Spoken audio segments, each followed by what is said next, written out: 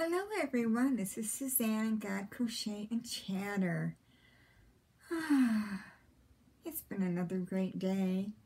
Got a lot of things done this morning. I worked on the dishcloth, which I will show you in a little while. I went for a nice long walk with my hubby. It was rather cold, so I came home and got all warm, and I decided to get really comfy today, and I got my jammies on. Oh, it feels so good. It's warm, it's comfortable in here now. I had a nice meal. Oh, wow. My hunger is gone. I'm full. But I have a hunger that never goes away unless I daily feed it. That's what we're going to talk about in our devotion today. As you know, at God Crochet and Chatter, we like to put God first. And then we talk about crochet, and we do love to chatter. I hope soon to figure out how to do a live so we can converse back and forth. I think that would be a lot of fun. All right, we're going to get to our devotion, and then this is kind of a segue into the Bible in 52 weeks. I will give you Monday's readings today. So we'll be on track every day. We'll get to this in just a minute. I have this book called Rest Assured by Ruth Graham.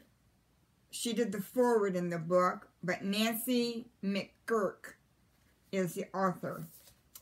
And she had a really nice devotional, and I think it really fits into what we're going to be doing. So let's talk about nourishing your soul. That's something we have to feed every day. Just like food for our tummies. We don't feed it every day, it's going to start growling at us. Loudly. Alright, let's get to the devotion. I am the bread of life. John 6:48. No one likes to be hungry. We get irritated and feeling desperate to fill the emptiness inside. The same is true spiritually. Just as our stomachs ache when not filled with food, so our heart and soul ache when we're not filled with God. God has put eternity in our hearts, a longing for God. And to fill the heart with anything else is to leave it malnourished. You can be sure that your spiritual soul is hungry for God if it's been a while since your last spiritual meal. You may have noticed the symptoms: less patience, kindness, love for others. These are the hunger pains of an empty heart. All the attributes that demonstrate the presence of the Holy Spirit begin to dissipate unless we are nourished by the only one who can satisfy. The more we have been satisfied with the nourishment of God's love, His Word, and His presence, the more we will yearn for it when it is missing. So we have to be attuned to those hunger pains. I know if my day is kind of going bad and I start grumbling a little bit or snipping at my husband, I go, whoa, okay. You got to spiritually feed your soul here right now. And I do, and we get through it. Well, let's talk about nourishing your soul. I made this card. I'll hold it up here for a few minutes for you. God has put eternity in our hearts, a longing for God.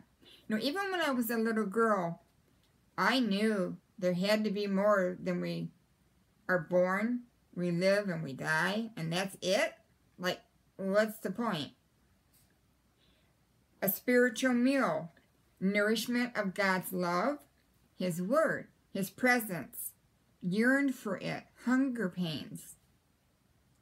And we are created for fellowship with the Father, to love Him and to be loved by Him. He is our daily bread. We are united with Him as we study His Word daily, commune with Him through prayer, live lives of obedience, for the rest of your life. Avoid spiritual malnourishment by feeding on the bread of heaven. So we're going to study His Word daily, commune with Him through prayer, live lives of obedience, and for the rest of your life, avoid spiritual malnourishment by feeding on the bread of heaven. Now, I have a question for you. Here it is. How do you nourish your soul? Now, we talked about this book, 52, the Bible in 52 weeks, a year-long Bible study for women. This book is available on Amazon by Dr. Kimberly D. Moore. You don't have to have the book. This is what I'm going to be working out of so I can make all my notes. The book really is in a nice format. Like week 1, starting on Monday, for the whole week, you read 4 chapters a day. On the 6th day, you are finished reading for the week, but on the 7th day, it's catch-up day. So if you need to catch up on something that you didn't read or didn't get time to do it somehow, you can catch up. And this is a card that I made for me. Maybe you want to make one for you. And I'll make a new card each week. And here is what I put on my card. I'm going to hold this here for a second in case you want to write down. You can pause it and write down the chapter versus chapters to read each day. But we're going to take one day at a time. Now, on Monday, I want you to go ahead and read chapters 1 through 4 by Monday. That way, on Monday, I can give you Tuesday's chapters, then on Tuesday, Wednesday's chapters, and so forth. And each week, we're going to pat ourselves on the back. We did it. Absolutely. So, Monday, February 8th, we are making a commitment to God to read His Word, 4 chapters a day. And at the end of the week, I will come back on and we'll do like a summation of what the chapters covered, like an outline, a biblical outline of that week, of the things that we read.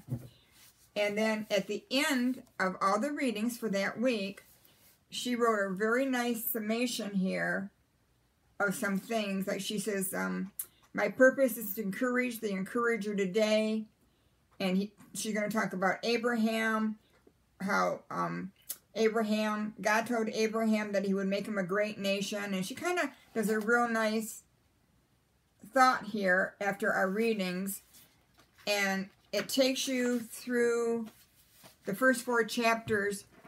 I had my outline somewhere. Of course, I can't find it now, but I'll find it by Monday so I can show you what I did on my card. It might be in my Bible here. Let me check. Nope. Okay. Well, it's amid the disarray on my desk, and I will get to that. So, oh, and then at the end, there's some questions. And right here, she has actions for the week, which is really, really nice.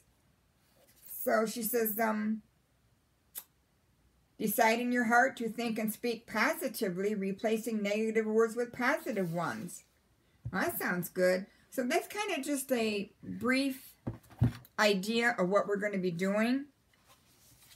I think it's going to be exciting. As I was reading today and studying, I also ran across a YouTube channel that had all chapters of the Bible broken down, and gave a really nice outline. When we know what's in what we're reading, like the context, who it was spoken to, and kind of get a general idea of what's in these books, it will heighten your Bible study and your prayer time. So I'm looking forward to it, and I hope you are too. So that's it for today on the devotion part. I hope you're going to get something out of this. And I do hope some more of you, think about joining in on this. What I'm going to do is come on Monday and I'll do my regular devotion. And then we will have read chapters 1 through 4. I may do a little summation there of those 4 chapters real quickly. And then I'll give you the next to read on Tuesday. And that's how we'll do it every day. That way I'm not making 2 separate videos. Saves me a little bit of time too, right? All right, everyone. Now, I did work on the dishcloth for my granddaughter. I worked on it this morning. Last night, I did a few rows on my Elena wrap. But this is, look at this. Now I'm on my decreasing rows, which is really fun. It's coming along quickly. I usually knit this way. I put my needle here and then I put it in and then I go up and around. Well, I've been trying to practice continental style. That's where you hold it back here and then you put it in, you kind of scoop the yarn as you go. It's really quick that way. I'm a little bit clumsy doing that yet, but hey, practice makes perfect, right? So I hope everybody has had a blessed day. It was good for us. I am a little more tired after my walk today. I have very broken sleep at night, and today's been trying to catch up with me. I almost fell asleep on the couch a couple times. So I'm trying to stay awake so I get, hopefully, a better night's rest. All right, everyone. This is Suzanne at Crochet and Chatter. Welcome to my new subscribers. You're very, very welcome into our family. And press that notification bell, the subscribe, the like button, all that good stuff, because I want you to be notified of each and every upcoming video. All right, everyone. May the good Lord bless and keep you till we meet again. This is Suzanne at Crochet and Chatter, and Lord willing, I will see you tomorrow. Bye, everyone. Have a blessed evening.